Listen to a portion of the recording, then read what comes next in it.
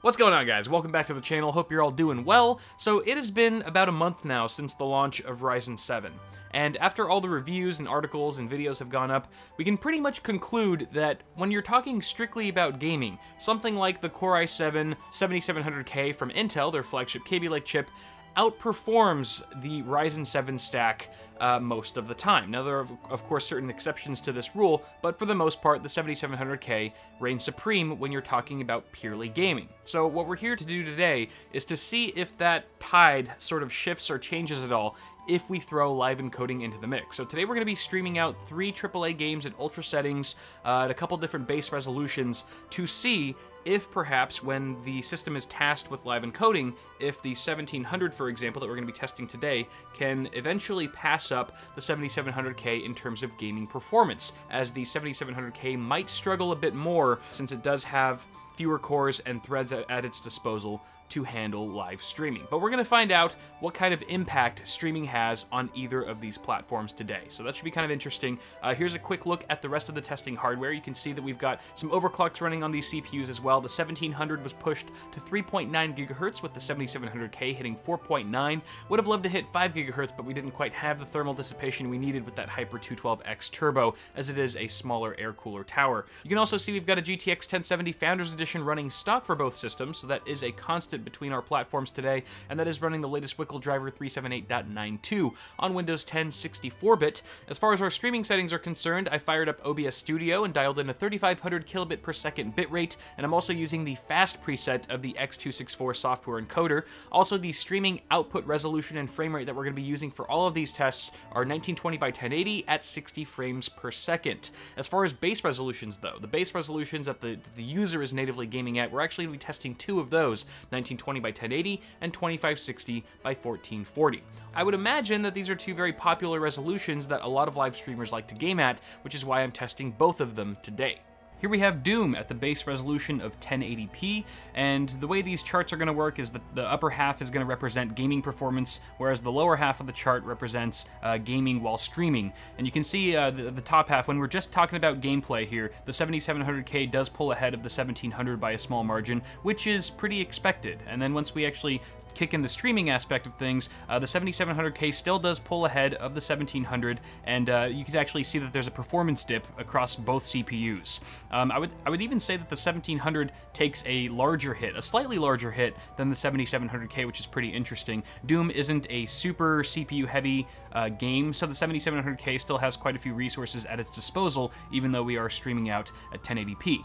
Moving up to a base resolution of 1440p, when we're strictly gaming, the performance gap closes in a bit simply because we're now a little bit more GPU bound than we once were at 1080p, and that's why we see the 1700 almost staying neck and neck with the 7700K, but not quite. We can also see the performance gap start to close when we're streaming. However, it just seems that this game isn't quite demanding enough on the CPU for the 1700 to actually pull ahead of its Intel counterpart. Now, this graph here sort of illustrates the impact of streaming on performance with either CPU at both base resolutions, and that's reflected as a percentage. So obviously lower is going to be better on this particular chart, and you can see the 7700K just does a bit better overall than the 1700 at both resolutions. The 1700 really struggled with 0.1% and 1% lows, especially at 1080p. It didn't do so hot there. Obviously, it was still an enjoyable and smooth experience overall, but based on the numbers here, we can see the 7700K actually has an easier time streaming Doom at either resolution.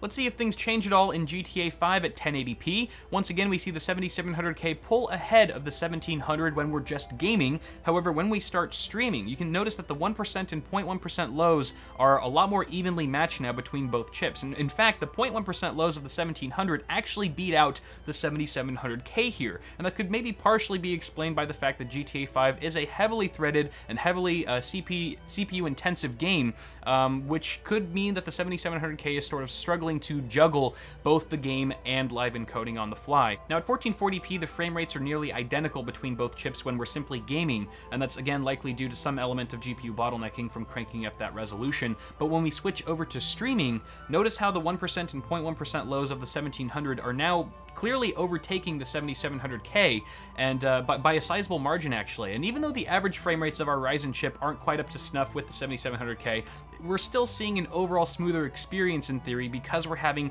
some tighter frame times and average frame rates. The gap between those three figures is much closer together than they are on the 7700K. So this is definitely a huge point for the Zen architecture in this particular test. Now, the overall performance hit when streaming in GTA 5 certainly looks a bit different than it did in Doom, with the 7700K incurring nearly a 40% performance penalty at both resolutions with its 1% lows, which is definitely going to add a bit of perceptible choppiness to the user experience. Even its average FPS at 1080p was sort of lagging behind the 1700, taking a 29% performance hit as compared to the 1700's 25. At 1440p, there's really no comparison here, with the Core i7 taking some massive hits to its 1% and 0.1% lows. 0.1% lows at 52% performance degradation when streaming. It simply does not keep up or handle itself nearly as well as the 1700 in GTA 5. The last game we tested was Battlefield 1, and at 1080p, we see the 7700K once again beating out the 1700 when we're just gaming. It's business as usual.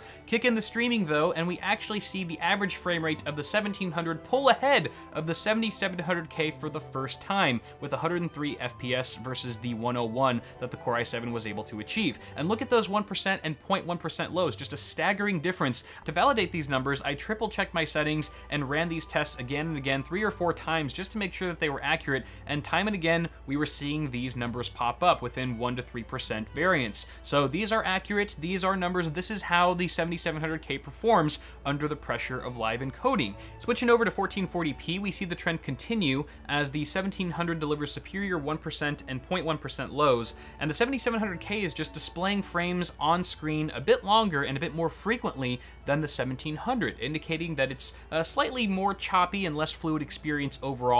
Even though it might be marginal, it still is suffering, based on the data, quite a bit more than its Ryzen rival when it comes to streaming Battlefield 1. And if we take a look at the performance hit percentages here, we can just see how much the 7700K starts to drop off when streaming this game. With its 1% lows, I mean, incurring a 49% performance penalty at 1080p and a 37% hit at 1440p, just kind of devastating blows here. 0.1% lows are even worse. Granted, those aren't going to be nearly as noticeable in-game as 1% lows are. They're still quite devastating, and you compare that to the tighter groupings that the 1700 is able to achieve with its average and 1% lows. It's just a phenomenal victory here for the 1700 and perhaps the Ryzen 7 family as a whole. So to kind of sum up all the data that we have here, whether or not the 1700 outperforms the 7700K when live streaming heavily depends on the game engine itself and how it interfaces with the CPU architecture, its cores and threads, and so forth. But what we did see on several occasions is that in certain titles that were heavily CPU intensive, like GTA 5 or Battlefield 1, the 1700 in many instances actually pulls ahead of the 7700K when it comes to frame times, and also delivers an overall more fluid, perceptibly fluid experience for the user just based on the tighter groupings of those frame rates overall compared to the 7700K, which further validates my earlier claims that the Ryzen 7 stack is a better value per dollar than Kaby Lake is when it comes to heavily multi-threaded applications that go beyond the scope of just gaming. Whether you're talking about rendering, encoding, live encoding, streaming, and things like that, Ryzen 7 is really showing some great promise in those areas. And it's also very exciting because it's still really early on for good old Ryzen. We're still waiting for the Zen architecture to be put into the hands of more game developers so that they can further optimize their game code and deliver higher performance on the AM4 platform when it comes to a lot of these AAA titles. So that's super exciting. There's a lot more to come, more testing to be done for sure, but that's what I got for you guys for now. So hopefully you enjoyed this video. Be sure to toss me a like on it if you did, and feel free to leave your thoughts about these results today in the comments below. I'd love to hear all about them. But have a good one, guys. I will see y'all in the next video. Peace.